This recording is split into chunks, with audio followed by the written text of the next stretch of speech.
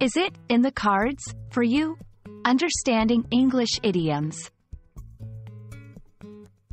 Hello, and welcome to our English language learning series. Today, we're exploring the idiom in the cards. This phrase often pops up in conversations, and understanding it can add a touch of nuance to your English skills. So, let's dive in and see what's in store for us. In the cards is an idiom that suggests something is likely to happen or is expected. It's derived from the practice of fortune-telling with playing cards, where the cards are believed to reveal what the future holds.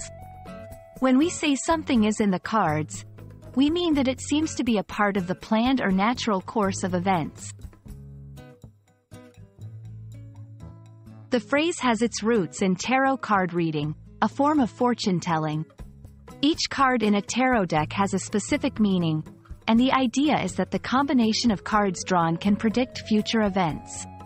So when we use the phrase, in the cards, we're drawing from this ancient practice of predicting what might come to pass.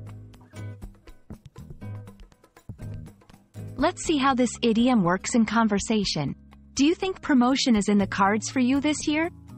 I'm not sure if a vacation is in the cards for us this summer, given our tight budget.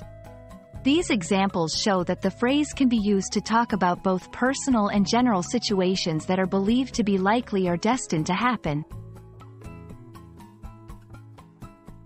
Be careful not to confuse in the cards with literal card games or sports. It's a metaphorical expression and doesn't relate to actual card playing. Also, it's not used to describe past events. It's about what appears likely in the future or present.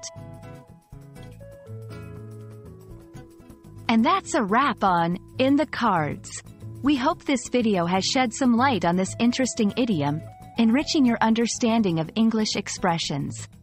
Keep practicing, and soon, using idioms will be in the cards for you too.